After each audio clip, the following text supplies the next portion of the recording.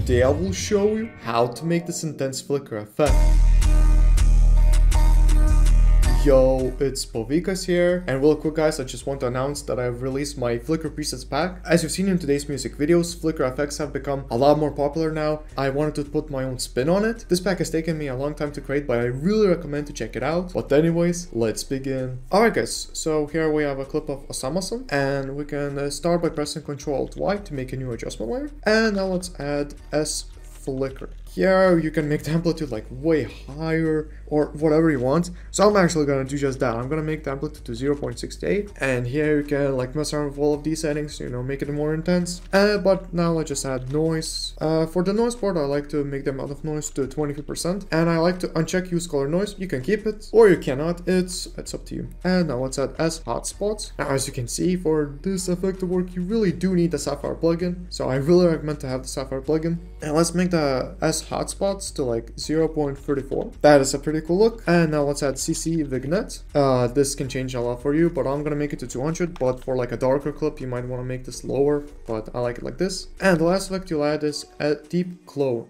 Deep glow is also a plugin. You can, instead of deep glow, you can add like normal glow or other glows, but I like deep glow. And the exposure, I really recommend to make it lower to like 0.7, I guess, maybe even lower, sometimes 0.5. You see, that is very glowy, but it's very cool. And basically we'll just flicker through the video like this. I think it's a super dope look. And what you can actually do is go to one of the effects, press Ctrl A, go to animation, save animation preset, and here you can call it like intense flicker. And press save, and whenever you want to add this effect, you will be able to go to effects and presets and add intense flicker. Now you can of course add different effects if you have different plugins, then mess around with those. Really make sure to like stack presets together, stack flickers together. So like if you stack even this one together, it's gonna create a crazy look. Like as you can see, that is a crazy grungy like flicker look. As I said in the beginning, I also have a pack which uses deep glow and sapphire. So if you have deep glow and sapphire, I really recommend to get this presets pack. And it's the flicker presets. So if you have flicker presets, you can press Ctrl-Y